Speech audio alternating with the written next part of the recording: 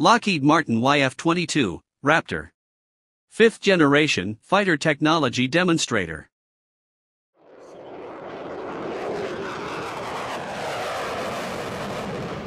The Lockheed YF-22 was the developmental form of the F-22 Raptor, 5th generation air superiority fighter in service with the United States Air Force today.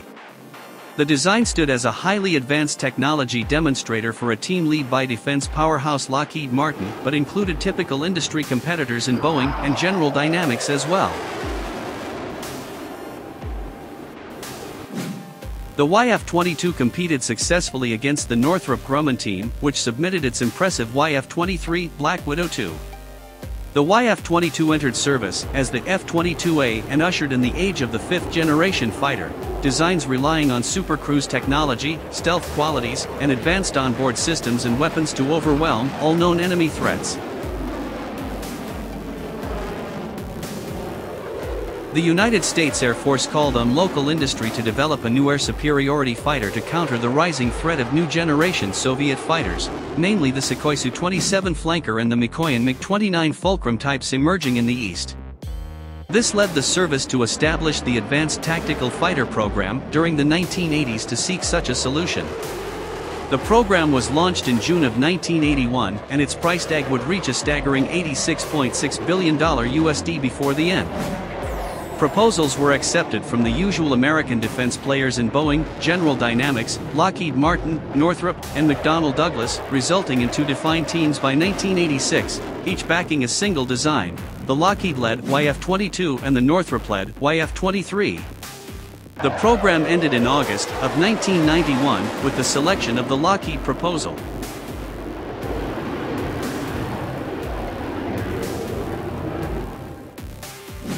Both designs relied on a single seat layout for its crew with a radar housing nose cone assembly and heavy use of composite materials.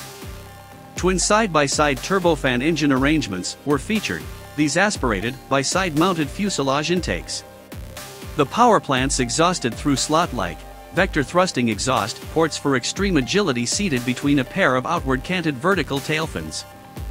Key differences in the designs were the YF-22's diamond-like shaping and sharp edges versus the YF-23's more elegant shaping.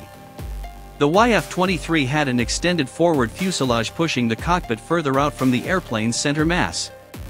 It also sported tapering along both the leading and trailing edges of the wing mainplane and lacked traditional horizontal tailplanes, the outward canted tailfins doubling as both the vertical and horizontal set. Both designs featured internal weapons bays to house current and next-generation air-to-air missiles, and an internal gun was to provide a close-in fighting solution. Two flyable prototypes of both the YF-22 and YF-23 were ultimately completed and tested against one another extensively.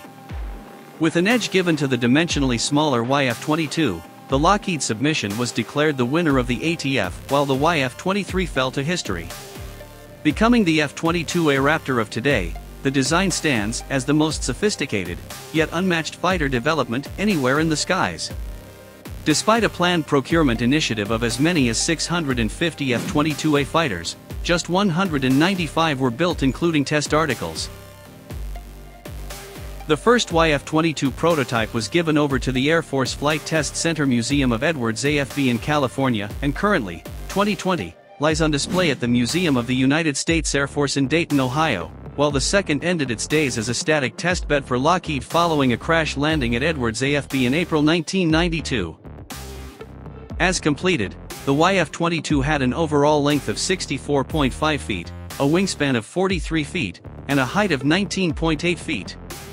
Empty weight was 33,000 pounds against an MTOW of 62,000 pounds. Power was served through 2 by Pratt & Whitney YF-119 PW100 or 2 by General Electric YF-120 GE100 afterburning turbofan engines developing 23,500 dry thrust and between 30,000 pounds and 35,000 pounds of thrust with reheat.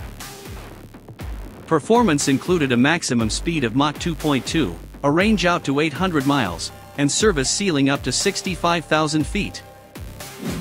In comparison, the production quality F-22, powered by 2 by F-119 PW100 turbofan engines, can reach speeds of up to Mach 2.25 out to a range of 530 miles, 2,000 miles ferry, and up to a ceiling of 65,000 feet. Dimensions vary slightly with a length of 62 feet, a wingspan of 44.5 feet, and a height of 16.7 feet. It saw its combat debut over Syria, in precision bombing sorties of all things, during 2014.